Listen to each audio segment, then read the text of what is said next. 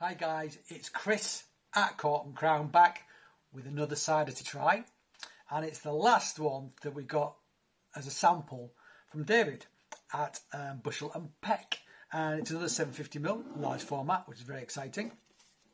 First one we did that was a big format was Dabinet. Then we did the side-by-side tasting of the crisp and fresh and crisp was it called, and the other one rich and round or something, I forget. But yeah, that was really good, interesting to compare them back to back. And now we have this one, Quoining.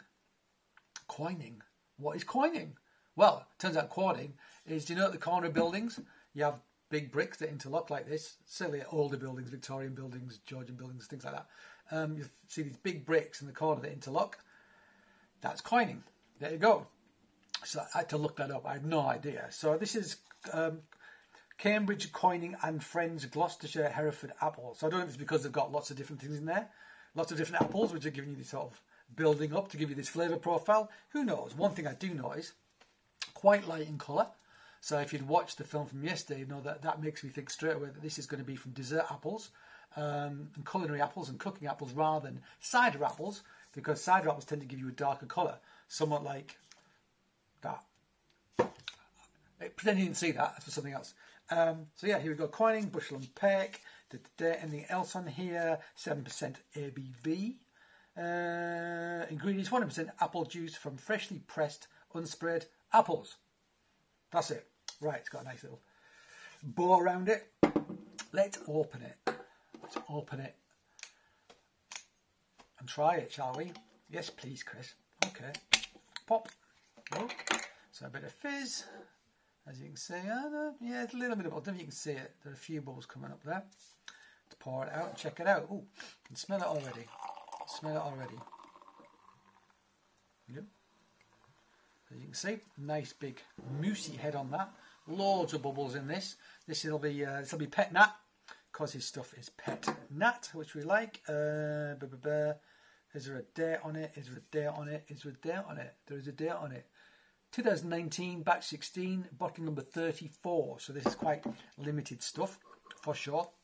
That looks like a sparkling wine to me. Looks like a, you know, champagne or a Clément, something like that. Hazy, pale gold, almost lemon water, pale gold. That. Let's have a sniff. See what we think. Oh God, so, physio today. My arm is flipping killing me. It knacks, as they would say in Teesside. And but it's all for a good cause. So let's smell this, shall we? Hint of funkiness in there. Interesting nose. Yeah, kind of a buttery character. Almost like a diacetyl kind of character, I want to say.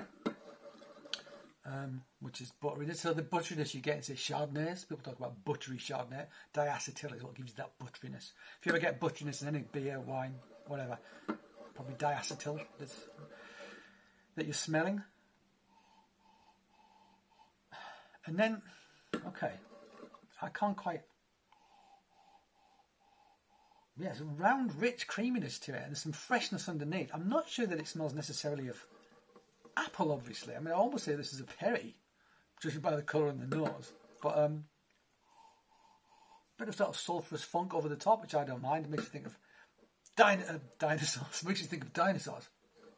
Volcanoes is what I meant to say. So my kids were watching a program earlier with dinosaurs and volcanoes. I'm very easily swayed. Makes me think of dinosaurs, the smell. Yeah. Interesting. Really interesting note. Let's try it.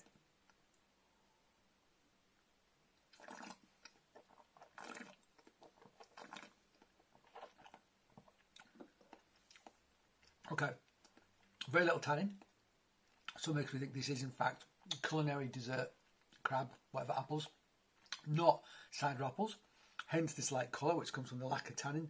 Tannin, what reacts with oxygen and gives you that dark colour you see in cider varietals, which are higher in tannin. Yeah, greener, fresher, lighter, almost more appley, almost grapefruity. I want to say, so I'll say it, grapefruity.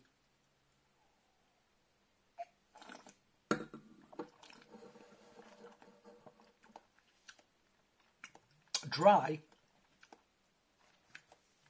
mineral, It's actually quite pleasant. It's quite light, but there's something pleasant about it. I don't feel like I'm being shortchanged. It doesn't have the richness of the Dabin that we had, which was super rich. This is the other end of the spectrum. Light. There's almost like a pithiness to it. There's like a bitterness in there, but not in a nasty way. Almost like you get a pithiness from like, I don't know, a lemon skin or an orange skin or whatever, which I kind of like. It adds a layer to it, and it's not like a leatheriness, like a hard tannin leatheriness. It does feel to me like a fruit thing, like a pith sort of character.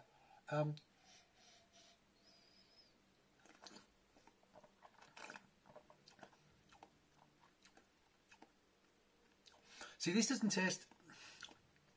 See, if you watch the last film where we had, I called it like East Country versus West Country, so dessert culinary versus sort of cider apples. Okay, my preference tends to be for cider, but I actually said that the Bushel and Peck from David that we had with it, that was culinary dessert apples, was actually one of the best examples I'd had of it. It actually had some character, some richness to it. I actually kind of liked it. First time that's happened, really, that I can think of. This again. Really, I feel like I should be lumping it in, even though the apples are from Gloucestershire. I feel like they're not cider apples. I may be wrong, but I'm pretty sure they're not. So I feel like I should be getting the characteristics that I don't usually like in these sorts of ciders. However, I actually do quite like it. It's got an apple character. It's got like a grapefruit sort of thing and a pithiness to it. Really nice bubbles, light, refreshing. It's dry as well, so it's not like there's no cloying element to it, which is something else I tend to find in East Coast ciders. If they've got sugar in them, I don't know, I just find them out of whack. I struggle with them a bit. But this,